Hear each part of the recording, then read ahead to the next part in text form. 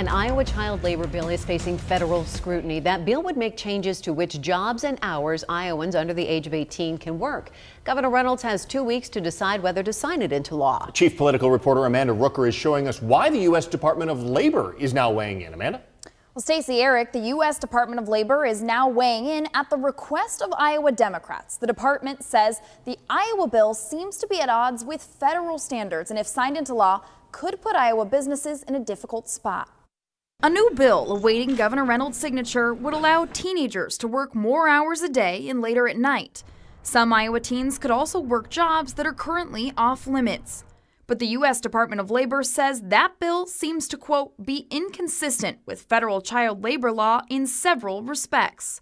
The department points to pieces of the bill allowing 15-year-olds to do things like light assembly work and momentary work in meat freezers, jobs not permitted for teens under federal law.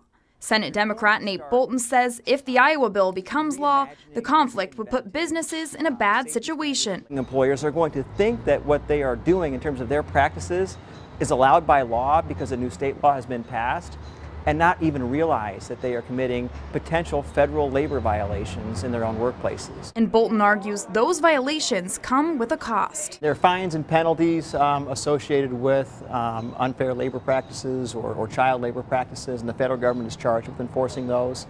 And they will do that. But Republicans like State Senator Adrian Dickey are pushing back.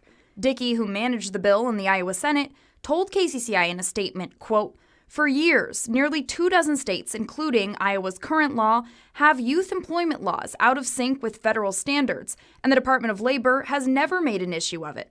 Iowa Republicans point to more than 20 states that already allow teens to work hours out of compliance with federal law.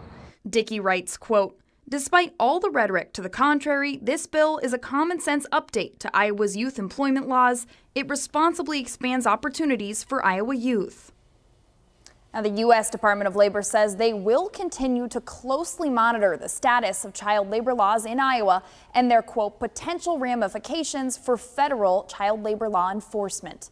KCCI asked Governor Kim Reynolds' office if the federal concerns will impact whether she signs the bill into law. Reynolds' spokesperson did not clarify, responding in a statement that, quote, the governor has until June 2nd to review and sign bills. Eric?